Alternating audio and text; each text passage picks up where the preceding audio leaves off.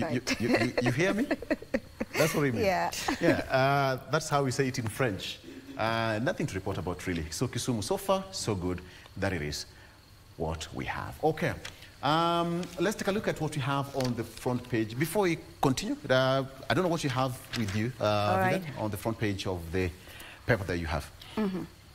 All right, if I may just begin, I am having the Standard this morning, and the cost of being Kenyan, that is their top headline. And from birth to death, Kenyans will now pay more, not only to be citizens, but also to sustain themselves, owing to the increased cost of acquiring important documents like the birth and death certificate, plus identification cards such as the ID and passport. And if I may just get deeper into it, just to get to see how much you will be parting with right now, beginning with the national ID, which used to previously was free of charge to register and get a national ID in this country, but right now it will cost you 300 shillings to get your national ID. If you happen to lose it, replacing your ID will now cost you 1,000 bob, and previously it was only 100 shillings.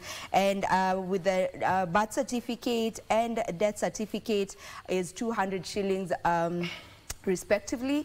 Previously it used to be 50 shillings. And there's the proposed ones as well that haven't yet been passed into law, but probably will be passed pretty soon. That is, if you want to do a land search, previously it used to be 500 shillings and now it will be 2,000 shillings. Not yet passed into law, it is proposed. Replacing your logbook will be 10,000 Kenyan shillings, also proposed from 2,500 shillings. Driver's license 1,000 shillings from 500 shillings. And you know, for you to get a new passport right now, the 34-page passport, it has been passed into law.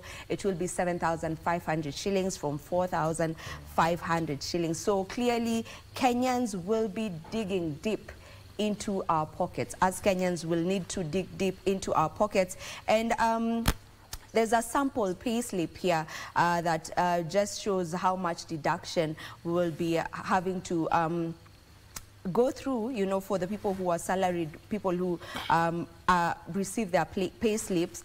And for someone who gets a gross of 30,000 Kenyan shillings, by the end of the month, they should be getting 26,000 Kenyan shillings. That is after the house levy deduction, NHIF, SHIF, and so on. And for someone who gets 50,000 Kenyan shillings gross, will be parting and going home with, or rather will be going home with 39,160 shillings. Clearly, we'll have to be digging way deeper into our pockets. Things are not looking too good, but this is where we are. I'm sure that everyone is feeling the pinch and will be feeling the pinch. So that is what is on the top page of the Standard, and that page is on page 3 of the Standard. Another story here that is on the top page, we have a picture of the President and the First Lady of the Republic of Kenya in a church setup. They're being prayed for, and on this they've quoted what President Ruto said during a church service, right, that was yesterday in Eldoret. And if I may quote him, he said, "I know we have a situation with our doctors and interns. I want to implore them that it is important for us as a nation to agree that we must live within our means. We cannot continue to spend the money we do not have." And yeah, that is a story that is on the Standard. One more story that I may want to touch on before I let Migwe tell us what is on the Star is Raila gets AU job boost in West Africa tour. That story is on page 5, and Ruto's West Africa trip boosts Raila's AU candidacy and forges trade pacts.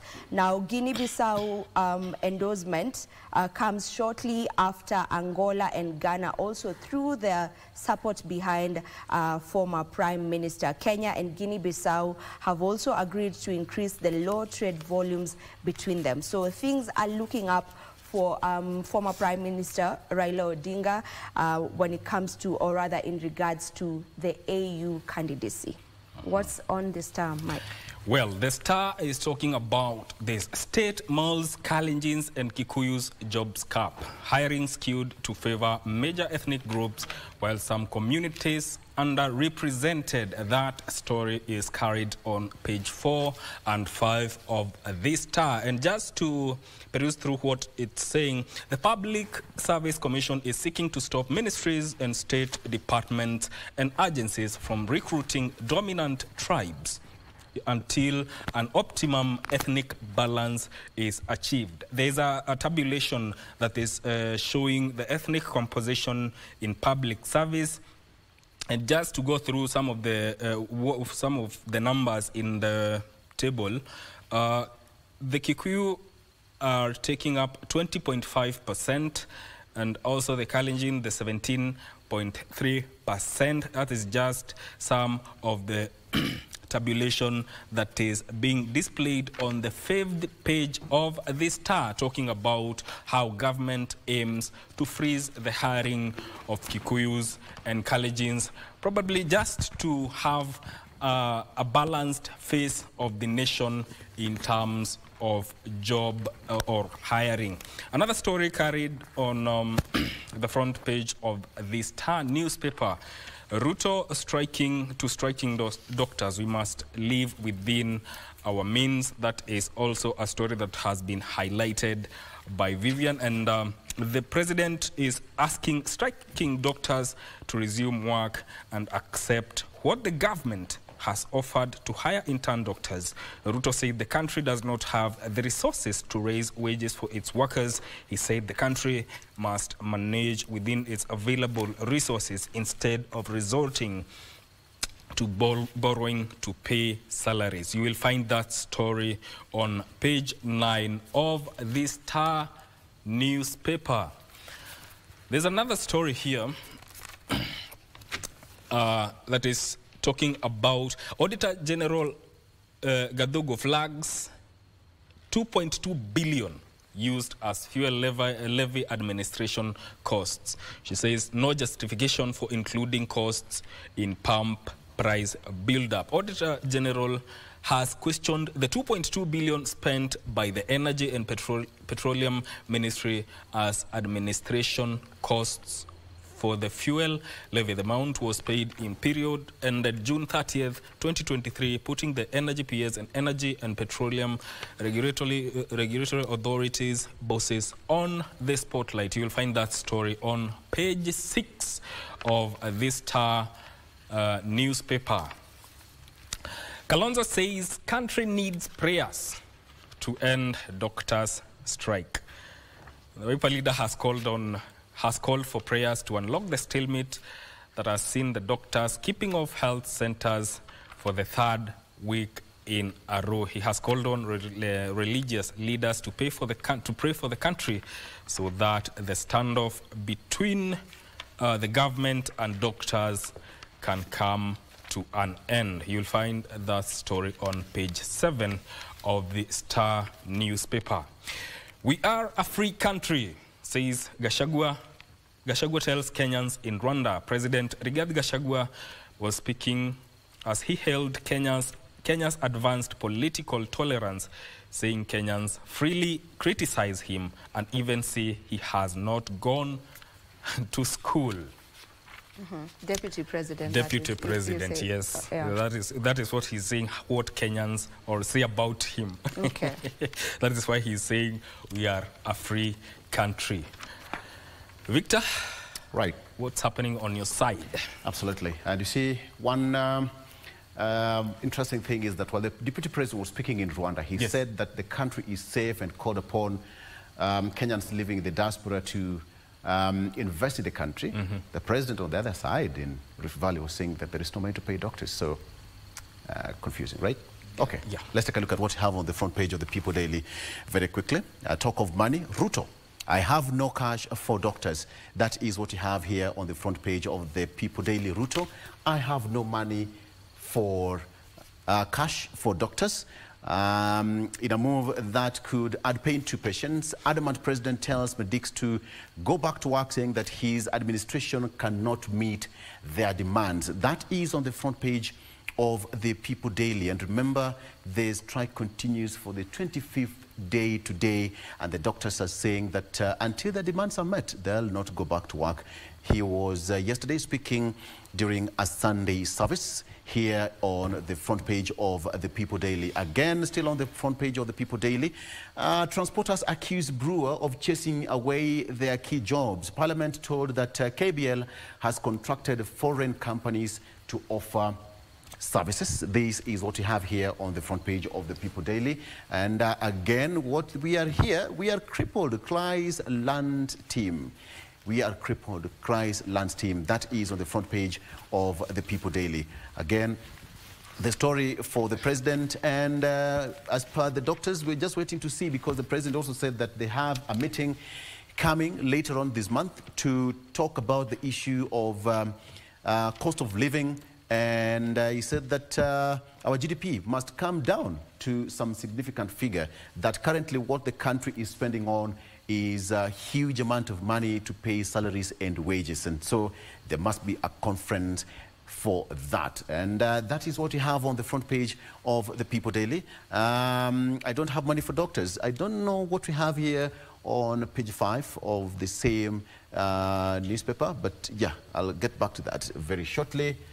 People Daily is behaving today here. Wetangula wants Natembeya over criticism. There have been Mike and Vivian, you've had a lot of back and forth in as far as politics is concerned between Governor Natembeya and Speaker Moses Wetangula.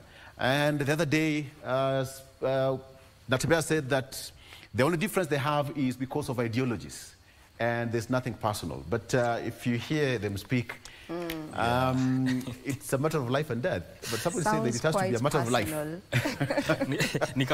It's like the way Mswahili alisema kila mwamba ngoma ngozi huvuta kwake. Exactly. So everyone is trying to justify their position. Yeah. Yes. So it's politics. I think Kenyans, we consume politics too much. We actually do consume politics. We do consume politics. Yeah. So it's quite interesting that Mike can also, you know, some how do you call them? Fumbo. Msemo, medali.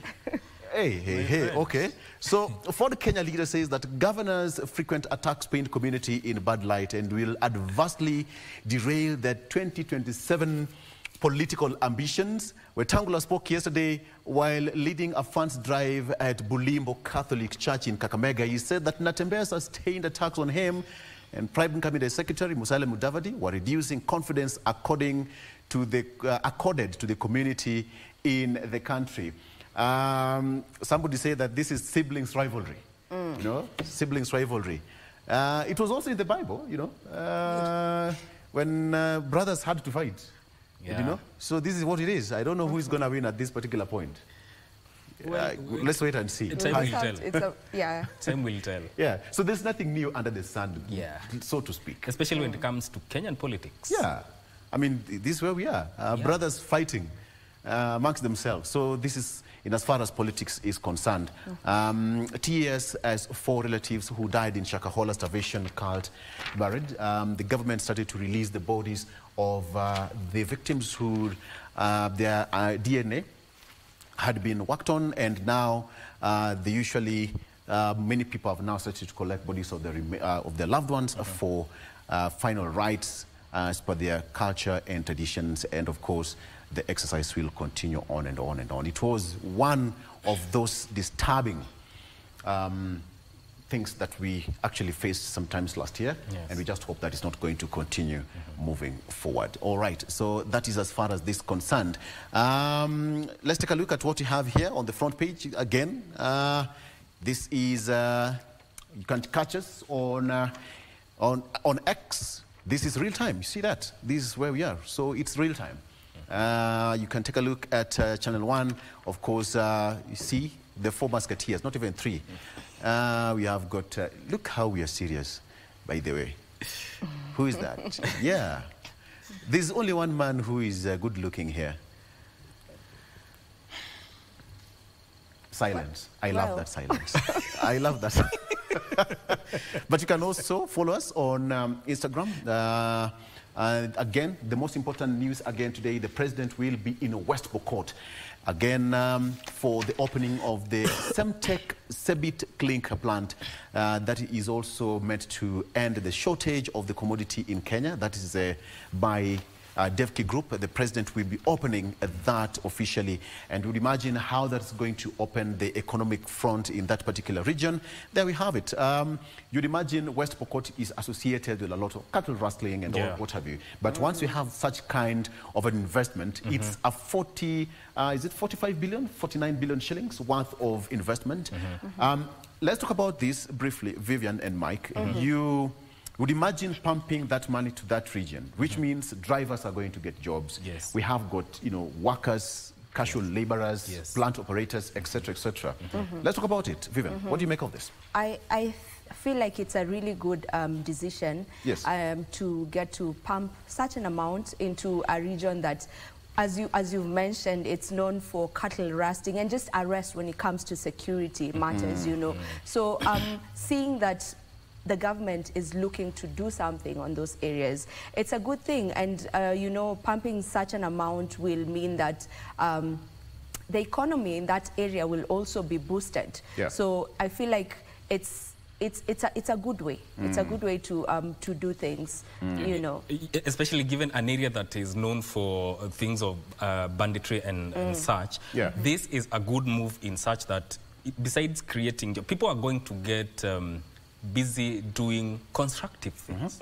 And not only is it providing jobs, it's opening up that area to more investment.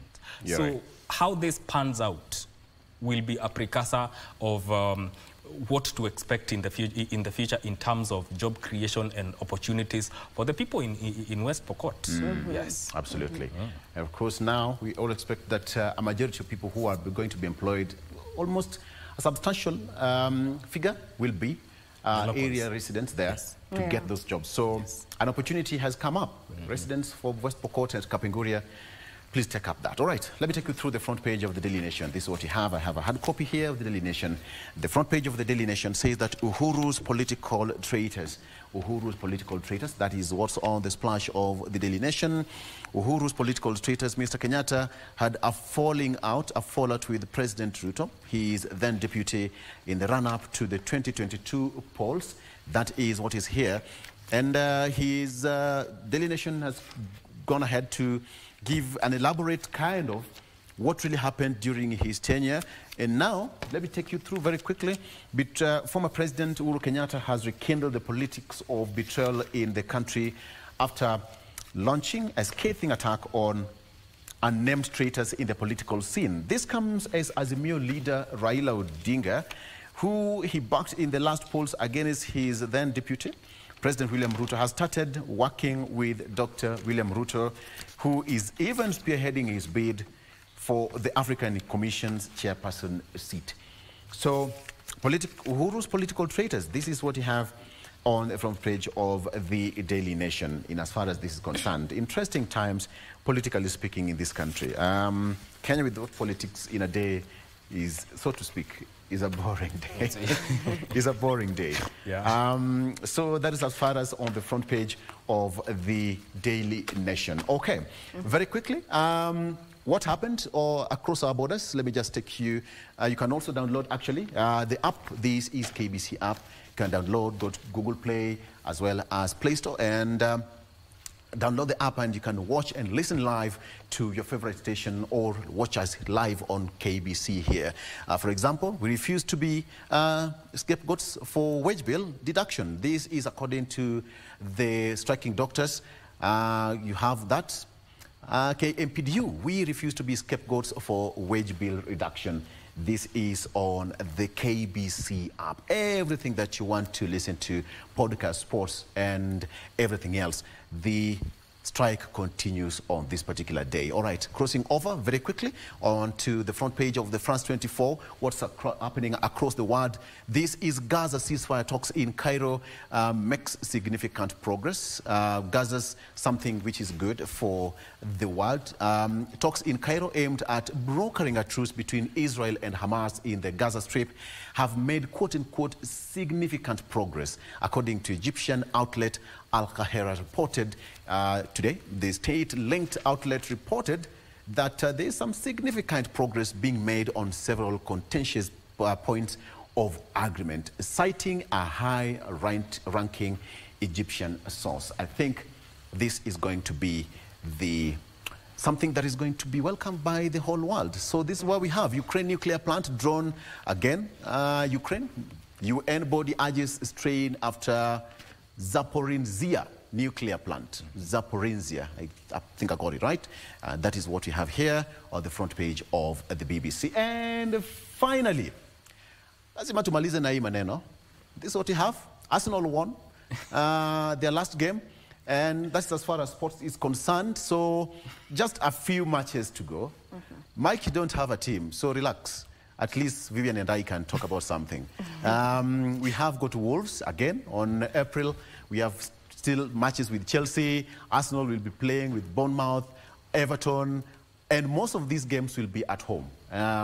Believe you me, it's going to be a good day in office for Arsenal fans. That is as far as that's concerned. So what are the fixtures? Let me give you what is the table looking like. Yes, the table. But Mike, believe you me, it's not easy as you may think. For Arsenal fans that we've been going for all those years without winning a league. Ni miaka ilioliwa na nzige. Okay. So it's going to be miaka ilioliwa na nzige. Zile miaka zile ilioliwa na nzige. They will be returned. Yes. Tenfold. Yes. So this is what we have, and as far as that is concerned, Arsenal is still leading. I'm going to give you that fixture pretty fast. I don't know what's happening, but yes, there we have it.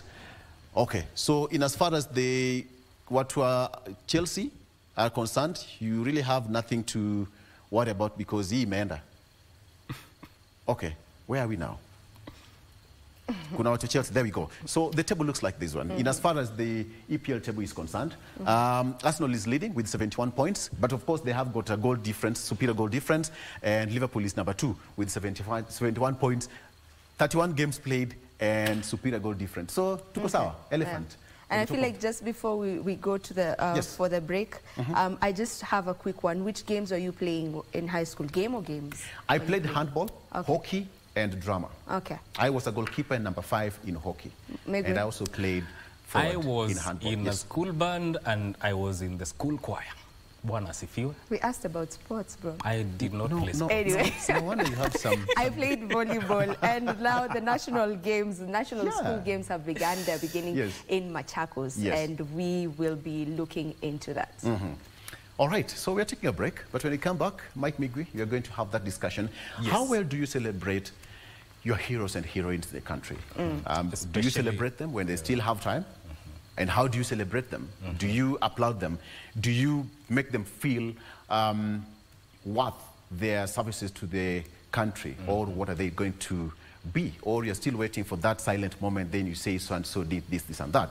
This is the time to celebrate heroes and heroines. And Mike Migwi is going to have an amazing discussion on that, celebrating heroes and heroines. Most importantly, in the religious sector. Interesting, right? Let's take a break. We'll be right back with more. Stay with us.